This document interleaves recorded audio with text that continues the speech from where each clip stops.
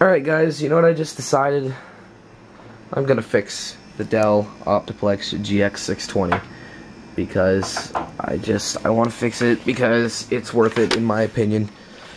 Paid like 50 bucks for this computer, bought it back in April last year, and I just think it's worth fixing because the fix is so easy that I don't think it's like, you know, irrational to spend money and fix it. I don't know why my camera won't. There you go. This capacitor right here, excuse the long nails. This capacitor right here is bulging, as I said in my video when I made about this thing dying. This is a Rubicon 6.3 volt 1800 microfarad capacitor right here next to the heatsink, which I never understood. But I mean, I guess you have to put them somewhere, right? The problem with these, though, is that the cooling is so bad on these that it gets really warm in between here.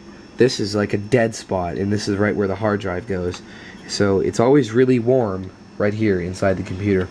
There's really nothing you can do about it. I know that some people have done mods where they took the hard drive and got a 2.5-inch hard drive and then modded the, I think it was the floppy caddy here, and then just put the 2.5-inch hard drive on there. But I don't have a 2.5-inch hard drive laying around to put in this thing, so I only have my 40 gig right there that I took out of it, and that's how it's gonna stay. But anyway, I'm rambling. What I'm gonna do is I'm going to fix this thing. I'm going to order one of these, a Panasonic capacitor that matches the spec of the old one, for $1.62. I'm gonna buy that because $1 to fix this thing, I mean, that's worth it. So what I'm gonna do is I'm going to take this motherboard out and inspect it and just make sure there's nothing else wrong with it, and I might take this capacitor off and just leave it like that until the new one comes in. That way I'll have to do a little less soldering work when the new capacitor comes in. So I'm gonna buy that very soon, and I'm going to pull this motherboard out, so I'll be back. Alright, so I got the drives out, got the caddy out, I got the bracket out for this heatsink and the caddy, and I got the heatsink out. As you can see, it's bare bones now. Here's the motherboard. It's, you know, this thing doesn't look that small, honestly. I don't know if this is a proprietary form factor, which it probably is, but I don't know if this could be recognized as an ATX standard. But yeah, anyway, I'm not sure. But I've checked and inspected all of these capacitors, and that is the only one that's messed up. You can see how the top is kind of bulged, as you can see. If you compare it to one of those, see how the tops are flat and that one's bulged? This is the root of my cause, or the root of the problem right here. All the other ones are perfectly fine though. Like these, I like the fact that they use solid caps around the CPU. Yeah, all these are fine, as you can see. It has 4 RAM slots, which I really appreciate. It's got supports dual channel, 1 SATA slot. I mean, this is a pretty darn good computer for 2006, and I just wish it wouldn't have died. But we're gonna fix it. Now there is one capacitor that's different than all the others in color. Every other one of these is a Rubicon. I'm not sure about this one.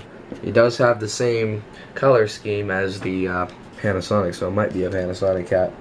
I'm not sure though. There's more than one capacitor manufacturer that uses the gold and black color scheme, so I don't know. Yeah, PCI Express slot. I mean, this is a nice computer. It was a nice computer.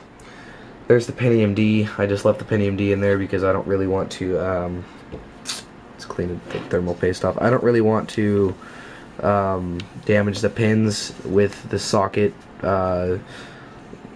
mechanism locking thing. This bracket that goes around the CPU that holds it in. I didn't want that smashing down on the pins, so I just left the CPU in there. Just you know, just to make sure I don't damage the pins there. This thing is dirty. I mean, well, not dirty, but like dusty.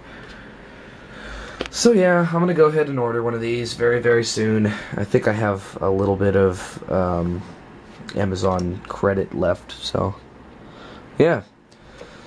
So what I'm going to do is I'm actually going to remove this cap now, just because I'm going to get my little 30-watt soldering iron all warmed up, and I'm going to, you know, desolder that capacitor. So yeah, I shall be right back with that. That thing works pretty well. Oh boy. Oh, okay, there. Yeah, I got the cap off. There's where it was. Here's the cap. Right there.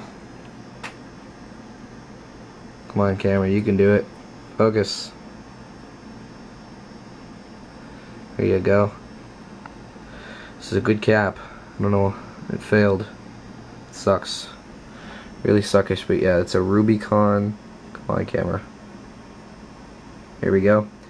6.3 volt, 1800 microfarad MCZ, rated for 105 Celsius. And yes, one of the terminals came off. That would be that little bastard right there. See, when I pulled the capacitor off after I got the solder, you know, loosened up in liquid form, I pulled the cap off, and that little beesh stayed on the motherboard. It was being a stubborn little nugget, so it took a little while to get out, but yeah, the cap is out now. Yes, that's just solder. It doesn't matter. I don't think it matters anyway. Yeah, that's just solder. Solder joints are right there. Well, they used to be right there. But yeah. Wonder if I melted the PCB. Yeah, I did. A little bit. I'm not the world's greatest solderer, so whatever. That capacitor is only $1, so I mean, if I failed at doing this, then it's not that much of a loss. It's only $1. Hopefully I didn't mess that up. That doesn't look too messed up, but it looks like I did melt the PCB a little bit. Yeah, you can see right there. Oh well, whatever. It's my first computer, well, my first capacitor replacement I've ever done, so whatever. If it doesn't work, then oh well. I'm out $1. Big deal. Throw that cap away. And yeah, I guess what I'll do is I'll just throw all the components back into the case for now. I'm not going to screw them in though.